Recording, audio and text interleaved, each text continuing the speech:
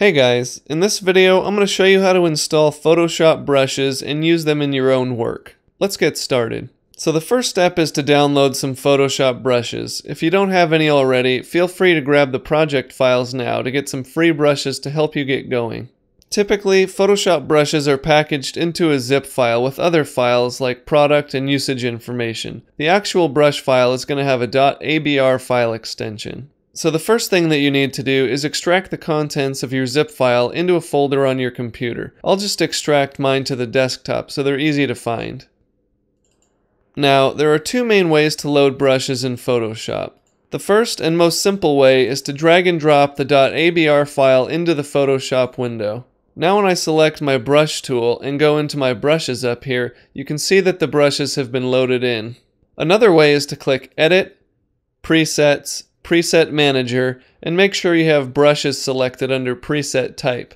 Then all you have to do is click the load button, find your brushes, and double click them to load them in Photoshop. I'm not actually going to double click because I've already loaded my brushes in. Now that the brushes are loaded in, we'll go into our document and see how to use them. So I'm going to press B to select my brush tool and select one of my brushes up here.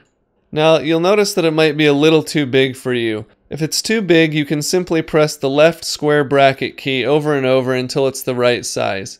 You'll find that key just to the right of the letter P on your keyboard. You can also press the right square bracket key to increase the size of your brush. Now you can just click and paint like usual.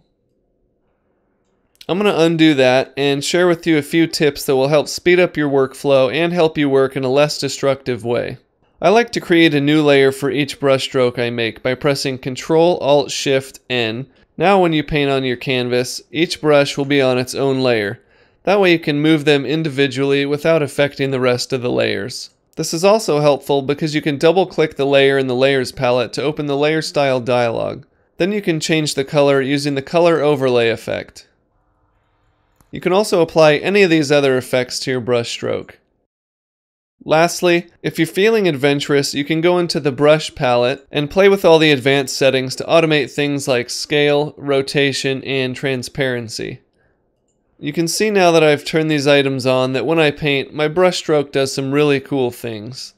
A lot of people think brushes are just like stamps, and they can be really useful that way, but when you get into the more advanced settings, you can quickly create some really unique effects.